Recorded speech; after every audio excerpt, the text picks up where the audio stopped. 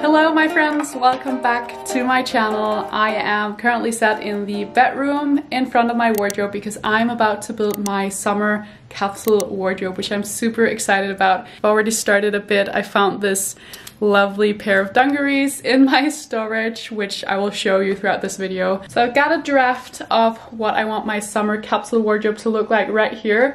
This is just made in Photoshop. It's the regular overview that I always share. Usually I would just make it in Cladwell and then just have my phone with me, but I haven't done that yet. I've only started making it in Photoshop. So I just printed it out so I have a plan to follow. This summer capsule wardrobe is maternity friendly as well because I'm currently almost halfway through my pregnancy, so I'm around 4 to 5 months pregnant right now. But I would say that this is something I would wear even if I were pregnant or not. So if you're not pregnant, I hope this will inspire you anyway, because like I just said, this is something I would wear anyway. I feel like I'm not limiting myself too much just because I'm pregnant. I still have some amazing favorites in my wardrobe that I'm actually able to wear and that I want to wear, and I want to stay true to my style throughout the pregnancy and beyond, no matter what, because I'm still me.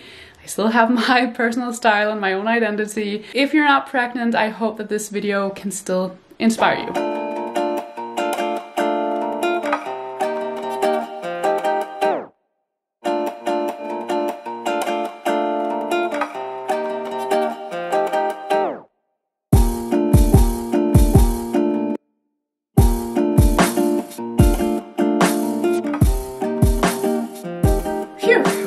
So my wardrobe is ready for the summer season. So just steamed everything, got all hot.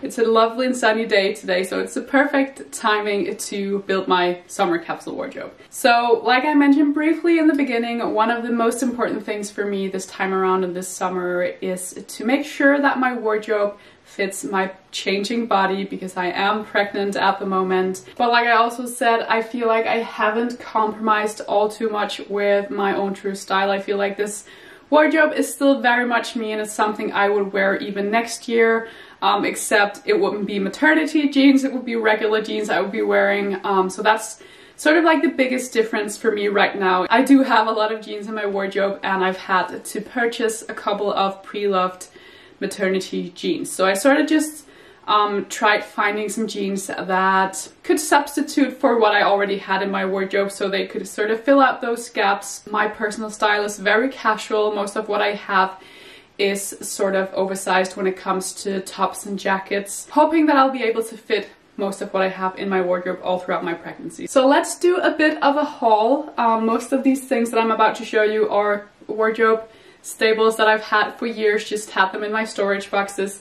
A lot of it is still just my all-year basic wardrobe, and then there's some items in here that are more summer appropriate. But let's start with what I'm wearing, so don't forget them because they're not hanging in my wardrobe right now. So these authentic 90s dungarees are a pair of dungarees that I bought a couple of years ago on ASOS Marketplace. You guys might remember them. This morning I actually just took a bit off the length so that they have more of a cropped fit, and they are perfect now, especially with a pair of boots or something like that. I know that a pair of dungarees is definitely not everyone's cup of tea. For me, I've always loved dungarees. I don't know if it's because I'm a 90s kid. Could be, but I just find them so cute, especially throughout pregnancy. I find them so comfortable, perfect for that growing belly. I just think it looks so cute, and they have these buttons in the side that I can actually open as my belly grows. So you can see that I've already opened the first button here. But yeah, I just felt like making them part of my wardrobe. I actually considered turning them into a pair of dungaree shorts, but decided to leave them as they are because then I can wear them throughout other seasons in the future if I feel like it. Right, so there are some other things here that I also had part of my spring capsule wardrobe, so I'm just briefly gonna talk about those. I have my beige biker jacket here that was also part of my spring capsule wardrobe. Lovely biker jacket, a great alternative to the black one, which is a fixed part of my all-year basic wardrobe. This one is bought pre-loved on Westyear Collective. It's from a brand called Mash, and it's in this stunning beige color. Another thing I also had in my spring capsule wardrobe is my blue blazer, and this might be a bit too warm for the summer season. I'm not completely sure. I might have to store it away at some point. This is a wool blazer and it's better for those transitional periods, so throughout the spring season it's been perfect as sort of as a jacket, and it would also be perfect for the winter season because it's quite heavy and warm.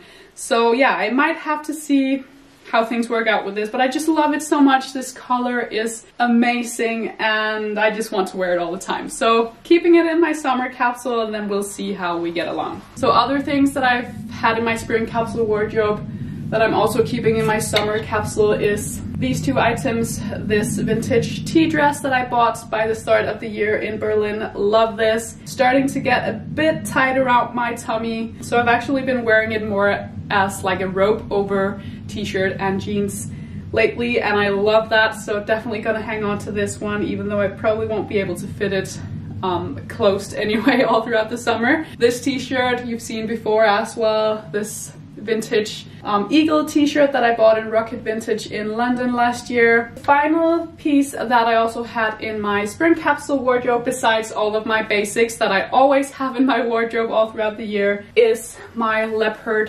flats. These are, I think, 4 years old, and I tend to bring them out every spring and summer because they're just so cool. I love a leopard print. So like I said, the rest of the things I have in my wardrobe is all your basics.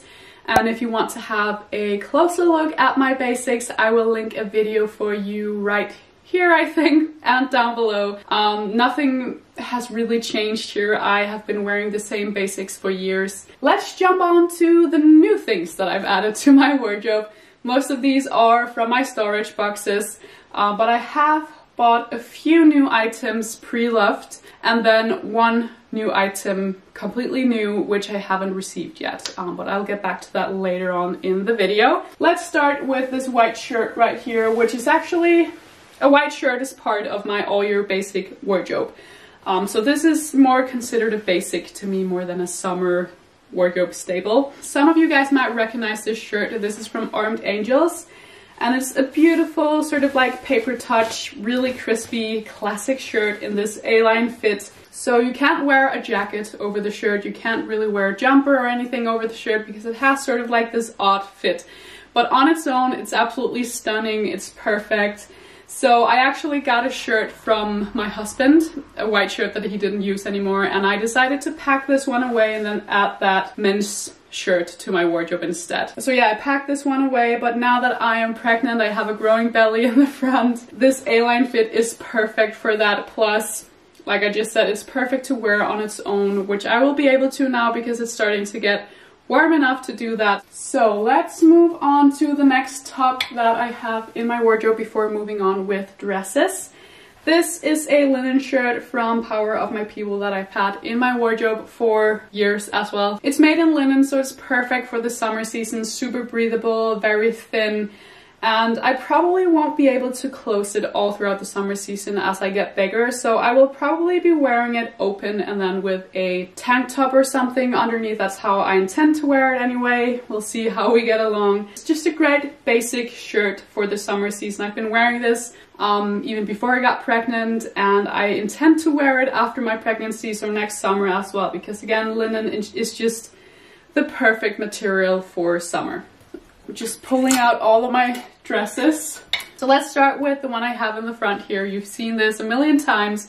This is a dress from the Danish brand Ganni that I bought pre-loved many years ago now. Bring it out every single summer. Love pairing it with a denim jacket. It's just a great staple. Super effortless, stretchy, comfortable, perfect. The next dress is that blue dress that I mentioned before, so I'm not gonna dig too much into that. I actually feel surprisingly amazing every time I wear this dress, even though it is a rather feminine kind. Next up is a new piece that I've added to my wardrobe, this lovely army shirt dress. Was it last year or the year before I mentioned having a dress like this on my summer capsule wish list, but I just never bought it because I thought, nah, I have dresses enough already, didn't really want to bother. But this year I decided to take the plunge, and I found this one on Vestiaire Collective. It's from a brand called IKKS, which I'm pretty sure is a French brand. So I'm sure this will be a solid favorite for me throughout the summer season. I actually wore it yesterday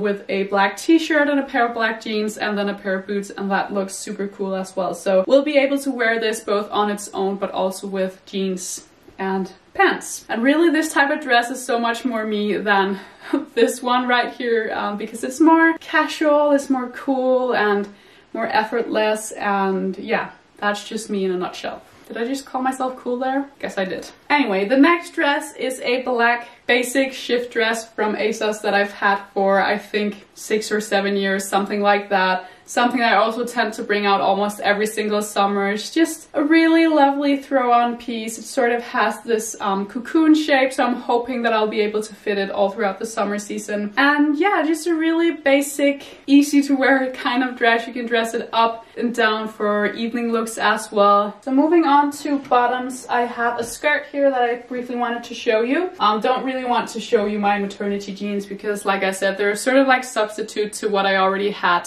Another thing that I bought pre-loved is this maternity skirt. It looks super short here, but it's not. It has a decent length, I promise you. But a denim skirt is such a summer staple to me. I cannot live without a denim skirt. I have one already, but it's obviously not maternity, so I'm not able to fit it right now. Yeah, it's gonna be nice to just wear it with t-shirts, with that shirt I mentioned before. I did also consider making a pair of my own maternity shorts because I had a pair of Levi's jeans in my storage that I could easily turn into a pair of maternity shorts. But I think I've decided to just go for the denim skirt and the dresses, keep it with that, and then save the Levi's jeans for next summer when I maybe have my normal body. We don't know. No pressure on myself. But if I do, I think I would rather save them until next summer. So let's move on to summer shoes. Obviously, I still have my basic shoes. Again, I'll put in the basic wardrobe overview right here so you can see what shoes I'm talking about. But obviously my black boots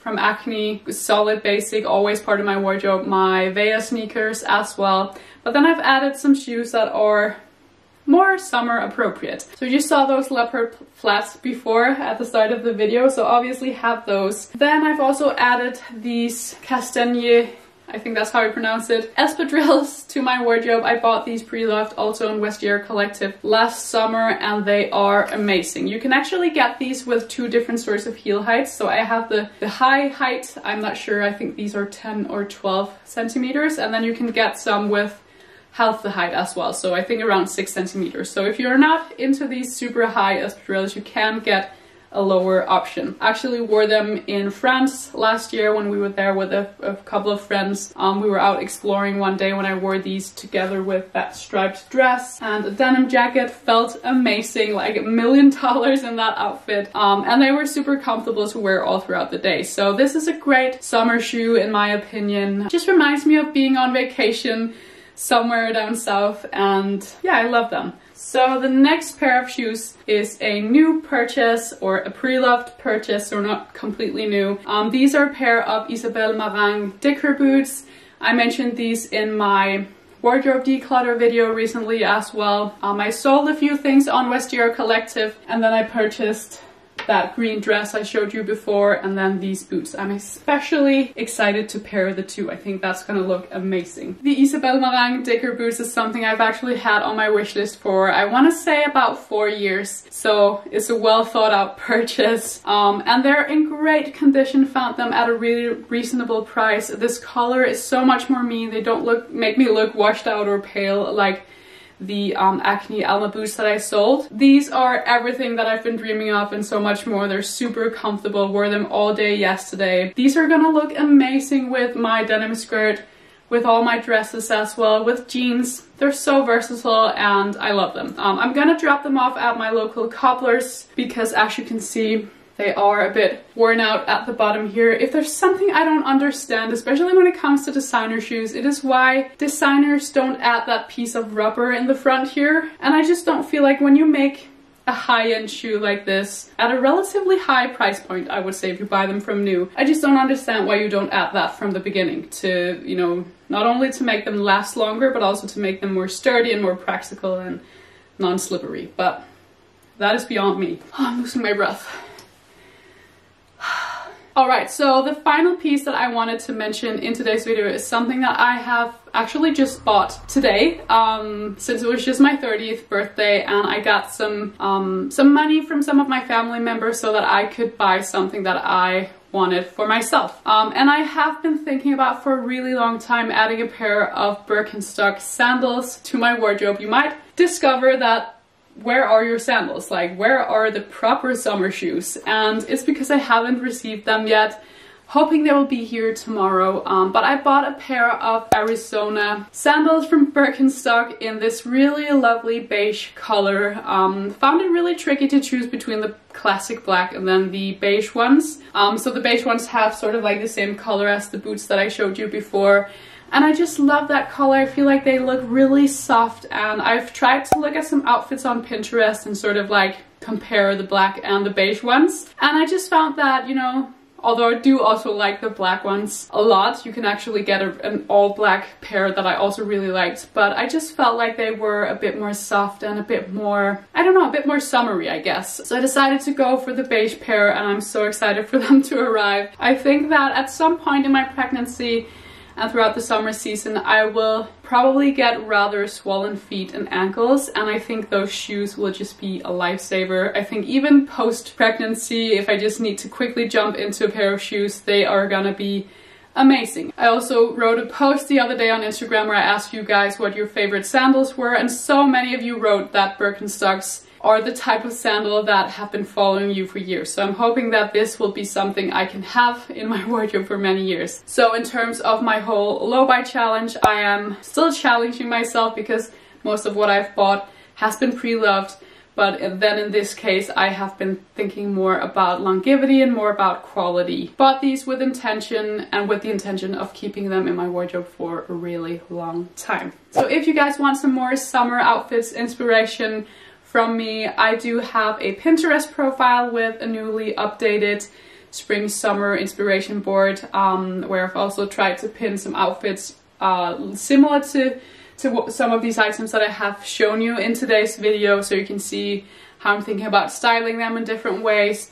But definitely make sure to follow me over on Instagram as well, because I upload outfits every single day over there from day to day, so you can see how I style up everything. So yeah, that is my maternity friendly, even non-maternity friendly summer capsule wardrobe. I really hope you guys enjoyed this video. I will link the overview of my wardrobe down below in case you want to save it for your own reference or use it as inspiration. Thank you all so much for watching. I really appreciate it, and I will see you all very soon for another video. Bye guys.